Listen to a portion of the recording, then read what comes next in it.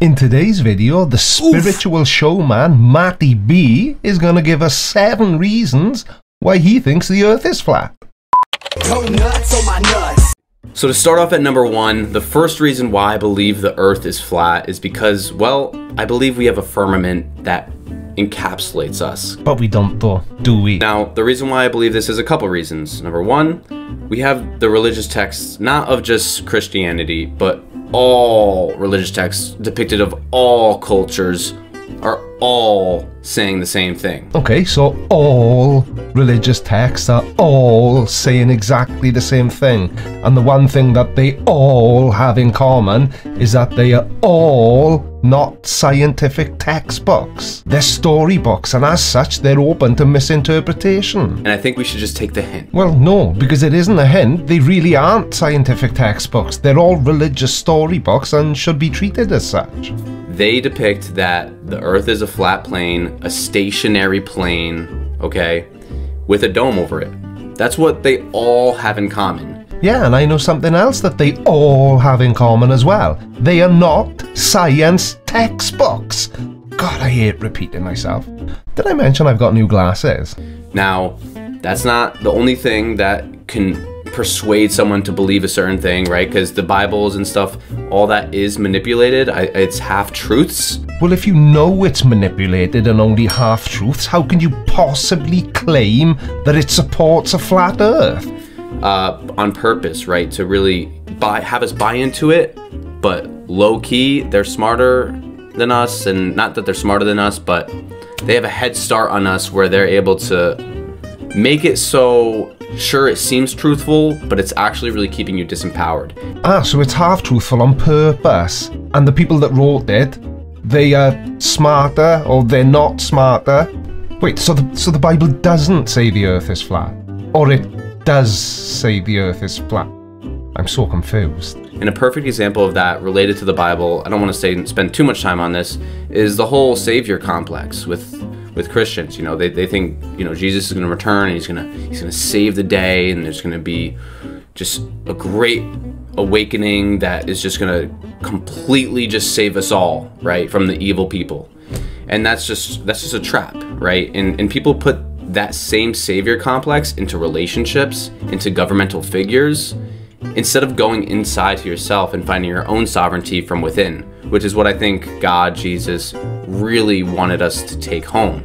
Yeah, thanks for that, but can we at least try and keep on topic? Unless, of course, I'm not following because you're just smarter, but not smarter than me.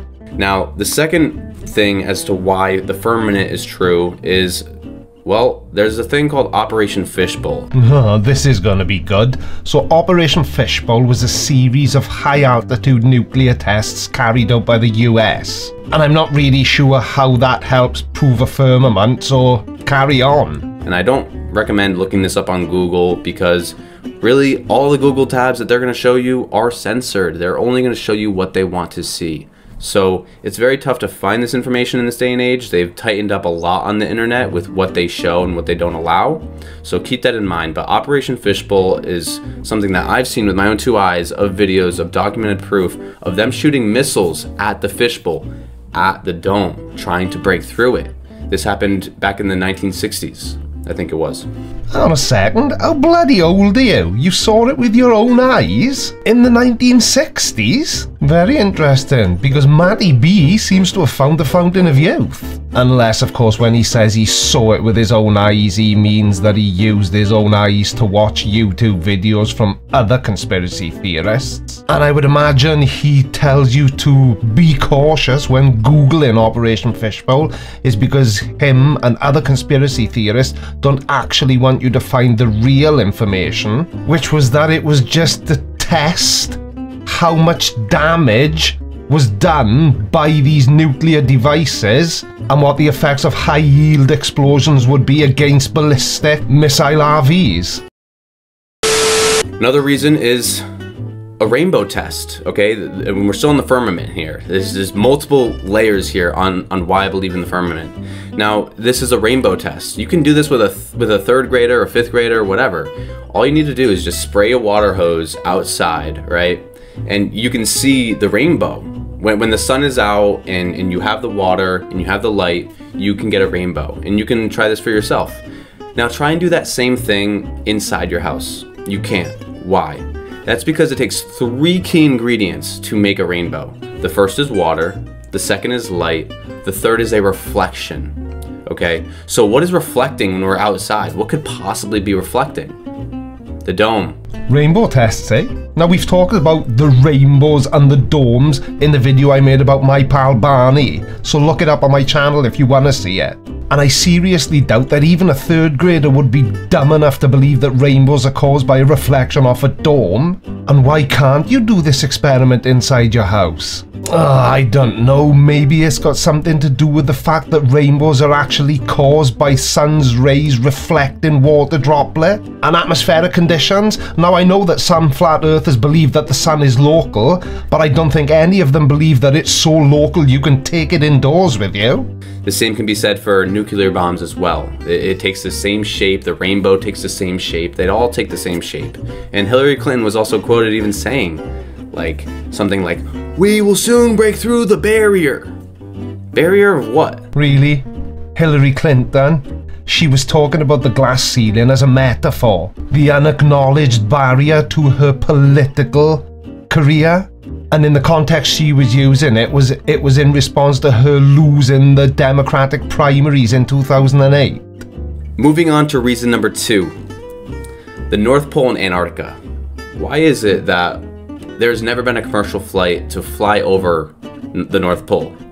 Why is it that there's a treaty signed by all the countries in the world that Antarctica exploration is off limits? So the flights, or lack of flights, is a very complicated answer which I may go into in a separate video.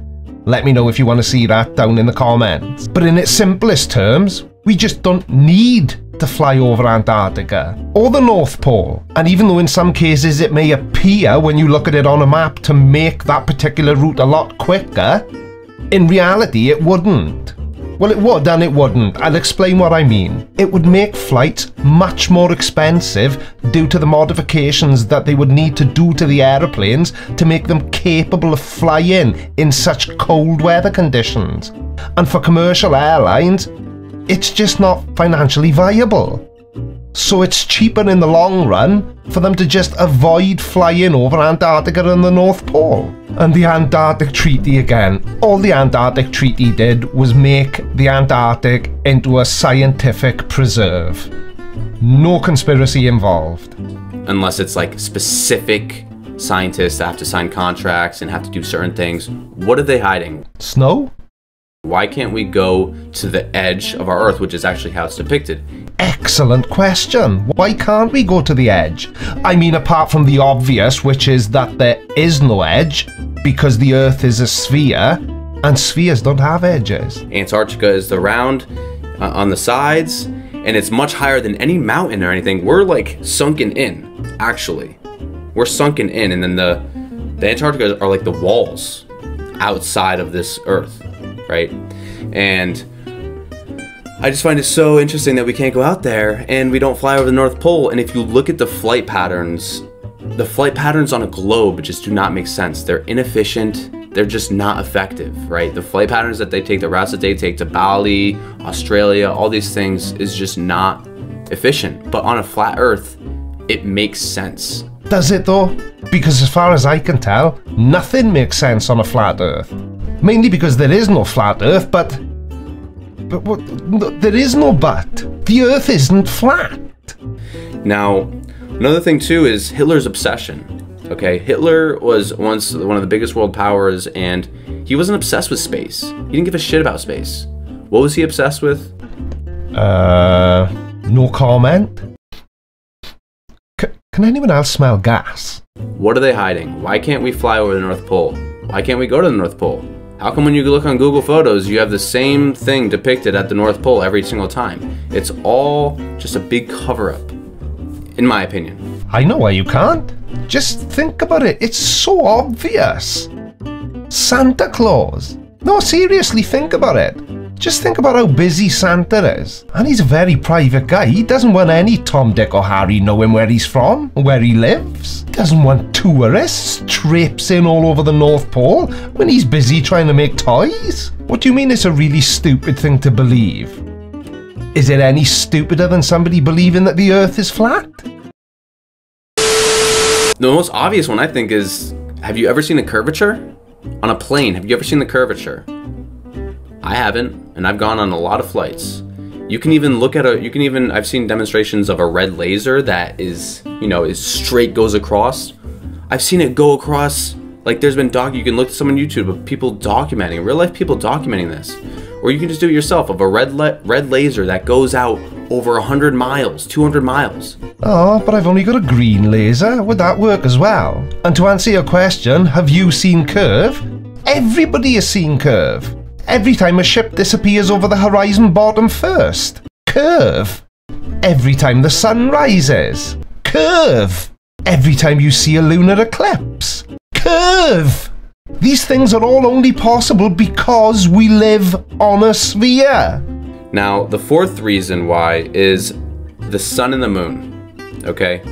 And also the stars, right? Okay, so if we're accepting the globe, we're accepting the heliocentric model, which means we're rotating at some unbelievable pace and we're just flying through space at just insurmountable, I can't remember how many miles per hour we're traveling, but if this is the case, why is it that you can take the sun or the moon any day of the year, calculate it any year you want, it's always the exact same. The patterns are the same, the star constellations are the same. What, are they all traveling and rotating with us at the same time too? Yes. You do realize that you're slowly debunking yourself, don't you? And ask yourself this question: how is it that we are so accurately able to predict things that are going to happen? Is it maybe because we're able to use the very accurate data that we get from understanding the true shape of the Earth and the rate at which it rotates? A 15-degree-per-hour drift. Thanks, Bob. Basically everything you just said, we know because mankind has been able to establish through scientific research and observation that the Earth is a sphere. And in the case of us globetards, we don't need to fudge the data to make it match our narrative, because it isn't really a narrative, it's just reality. And also, how come in the daytime I can see the moon? Because we live on a globe! How many times have I got to say it? The moon rises in the east and sets in the west. And because the Earth rotates, not spins, from west to east, if you look at the moon every night for a few consecutive nights, you'll notice that it becomes slightly more easterly as it gets closer to being a full moon. But in Australia, where they should be seeing the moon, they can see it too. Because if you look at a globe, right, Australia is like here and the United States is like here, so if I'm able to see the moon, how is Australia able to see the moon too? Does not make sense on the globe. Right, now he wasn't completely clear there, but if he means at the same time, then it depends on a couple of factors. For example, if somebody lives on the east coast of Australia, then they can see the moon at the same time as somebody living on the west coast of the United States of America. But it will be very, very low on the horizon. But the more interesting question would be, and the one that I have yet to see a flat earther answer, is how is it that people who live south of the equator see a moon which is upside down when compared to the moon that is seen by people who live north of the equator? How exactly would that work on a flat earth? Another thing too about the sun and the moon is, I don't know if you guys have ever been to Alaska, but I have, and at a certain part of the year, the sun never actually sets, or maybe it sets for like an hour or something, or half an hour or something. Why is that? I haven't got a clue, so I'm going to have to guess. It's because we live on a globe! I like this guy, he's actually really helpful. I'm having to do very little debunking, he's doing it all for me. The fifth reason, all right, we're on reason number 5, is that we're told by NASA that we no longer have the technology to go to the moon, but we just went to Mars? Oh dear, not this again. I don't understand what any of this has to do with the shape of the Earth.